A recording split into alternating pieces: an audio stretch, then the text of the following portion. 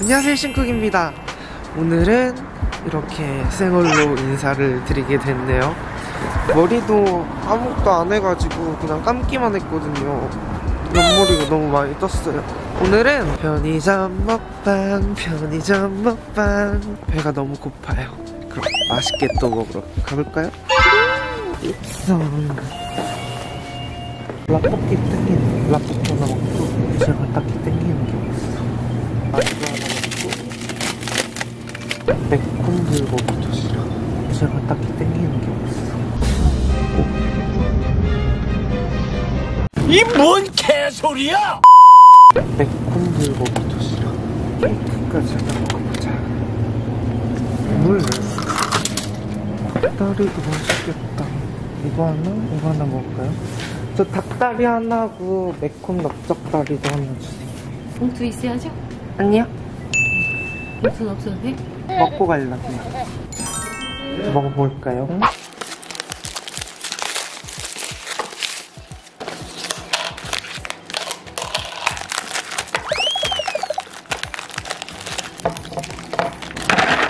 미안.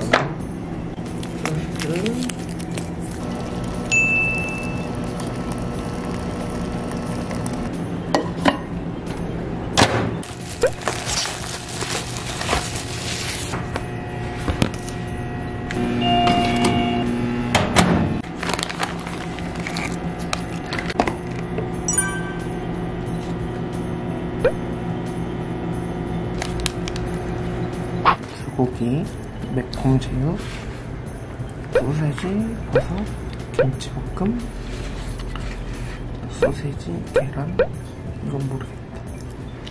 라볶이, 딸기케이크, 해서 잼만두인데 청량 매콤한 거.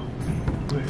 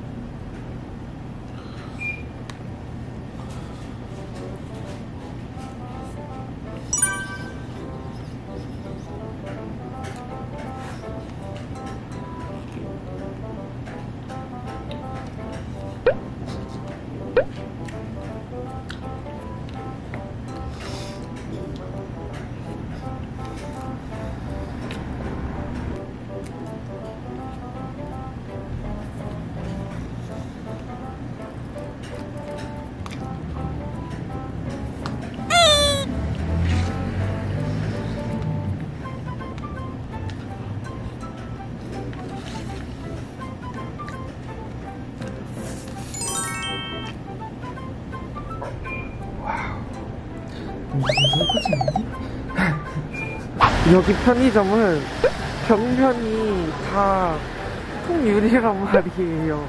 그래서 제가 먹은 곳이 다 보여요. 매장에 BGM이 안 나오니까 진짜 조용히 먹을 수밖에 없더라고요. 새벽에는 사람이 별로 많이 안 지나다니는데 지금 이제 7시거든요? 오늘은 좀 사람들이 많이 찾아봐가지고 약간 당황스러운 없지 않아 있었습니다. 오늘 영상은 여기서 마치고요. 영상을 재밌게 보셨다면 좋아요, 구독 버튼 꼭꼭 눌러주시고요. 신쿡이 먹어봤으면 음식이나 편의점 꿀조합 있으면 아래 댓글로 추천해주세요. 신쿡 많이 구독해주시고 구독 꼭꼭꼭 눌러주시고요. 그럼 저희는 다음 영상에 만나요. 안녕.